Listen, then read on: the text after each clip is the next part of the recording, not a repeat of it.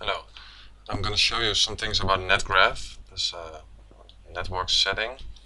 It shows you how your network is performing at the moment when you are playing. It's quite a neat feature. It has been in Counter-Strike 1.6 and all the other Source games, of course, NetGraph. You can change quite a few things about it, like the position. You can change the position. The default is on 1 with NetGraph POS. But I don't like it in the right side because it, as you can see, it's over the bomb at this moment. And also, if you have nades, well, the bomb will still be under there, but nades can be there if you don't have a bomb. So you don't see how many nades you have or whatever. So the best thing is to put it on position 2. I've already changed it, the height of the NetGraph. You can also change the height to, the default is 46, so it's a bit more higher than 0. It's not much, but I just keep it on 0. You can also put it in the middle of the screen, or even worse, on top, something like that. It's just not needed.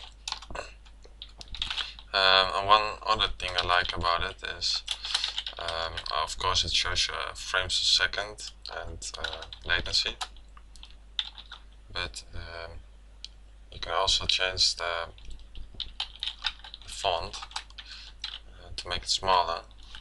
This is, in my eyes, much better than the big one.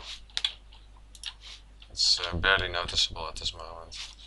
Just when you look at it, it will be there. So the best commands are to set it on the font on 0. You can also change it back to 1 if you don't like it. And NetGraph position on 2. And the normal NetGraph is NetGraph 1. And, the things you can read out of it is also up and CMD. That's the rates which are the servers are running at this moment. I have CMD rate and update rate on 100, but since I started a server without configuration, it still shows 46. So that's not a problem. And you can also see in and out, but that's just the changes every second. It's depending on which server you play on. If you have any questions, just make them.